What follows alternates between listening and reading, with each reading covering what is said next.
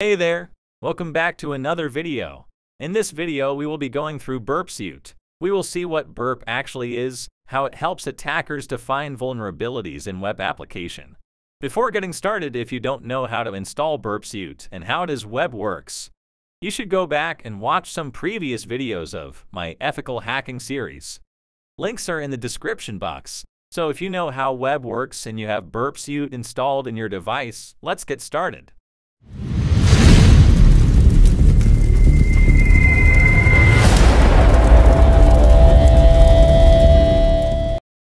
Burpsuite helps you to add a proxy to your network layer. In simple words, Burpsuite acts as an intermediate layer between your browser and the server. It helps to see and modify the data going from your browser to the server. This helps attackers to bypass all the front-end restrictions and see how the server responds. There are much more tools provided by the Burpsuite inside it. We will go through all of them one by one. So to start Burp, you can go to Applications and search for Burpsuite. Alternatively, you can even launch the Burp from terminal. Open a terminal. Go to the installation location of the Burp. Now type / and the Burp file name.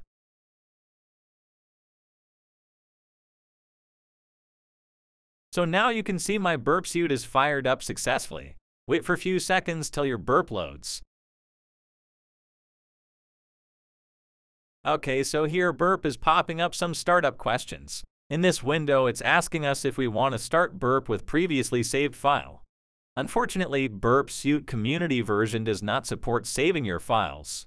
You may need Burpsuite Professional to save your files. But for now, Burpsuite community version is sufficient for our use. Let's get started with the default settings. Now it's asking us if we want to add some configuration files to Burp. Configuration files consist of scopes which are defined for bug hunting. Companies generally set a definite set of scope on which you are allowed to find the bugs. So this configuration file consists of the in-scope and out-of-scope domains. If you have the configuration file, you can browse from here. For now, let's continue with the default settings.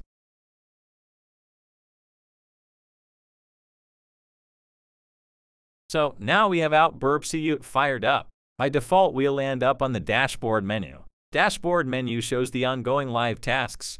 Burpsuite processes crawling of your target on background. You can create new tasks or stop ongoing tasks from here. Now let's go to proxy. Proxy is an intermediate layer between your browser and external servers.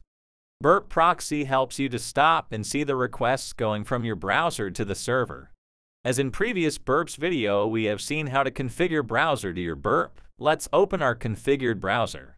Now let's switch the proxy to our Burp from the Foxy proxy extension and try rendering Google page. Okay, nothing happened. But if we go to our Burpsuite and check out History tab, you can see that multiple requests are gone to Google and other domains. You can open and see the request and the response of any domain. Let's open one of this request. You can see in Get Request is going top the browser with host as gstatic. Gstatic is a Google domain on which Google hosts its statics files. Similarity, you can see the request of other pages and the response you have received. Now let's see how we can pause the request going to the server and malform it as of our wish. To do so, go to Intercept tab inside Proxy. Turn the intercepting on by clicking on this button. Now each and every request going to the server will stop in our Burpsuite till you forward the request from here manually. Let's try to search something on Google. Make sure your proxy is tuned to Burp. So you can see my page isn't loading. This is because the Burp isn't allowing any request to go to the server till you turn off intercepting or forward the request manually. Let's switch back to Burpsuite. You can see the request, which is going to Google. You can modify the data, headers, type of request going to the server from here. Let's try change the search query from intruder security to intruder security YouTube. Forward the request and turn the intercept to avoid stopping of other request. Let's switch back to our browser. You can see that the search query has now been replaced by intruder security YouTube. So from Intercept, you can go through the request and modify the request. Now we know how to see the request. Let's go to Target tab. The Target tab allows you to keep track of all the domains went from your proxy. On the left side, you can see the domains which went through your Burp proxy. Burp helps you to give the dynamic tree representation of the domain. The tree is updated by crawling and the links you visit while the Burp proxy is active. We saw in dashboard the Burpsuite starts crawling your target domains stated in scope domains as you start off. The crawling updates this tree, allowing hacker to see the hidden files and directories which are hard to reach by normal user.